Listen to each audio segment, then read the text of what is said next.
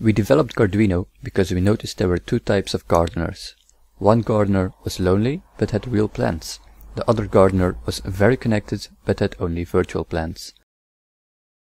Garduino tries to combine the best of both worlds, a connected gardener with real plants.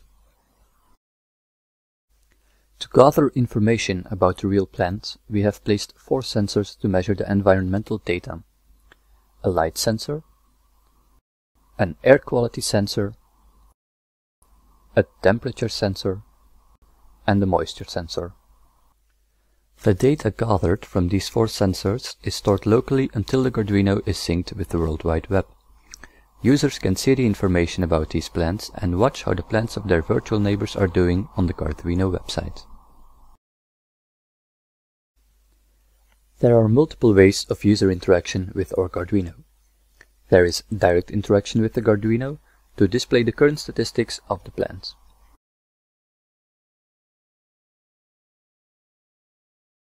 A person passing by our plant can scan the QR code and watch its statistics on the spot.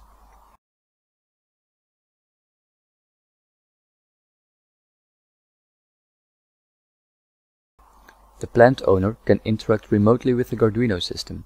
He can request current statistics or upload the locally stored statistics to the World Wide Web. After synchronizing, the Garduino will inform the user when the environmental data of the plant is not adequate.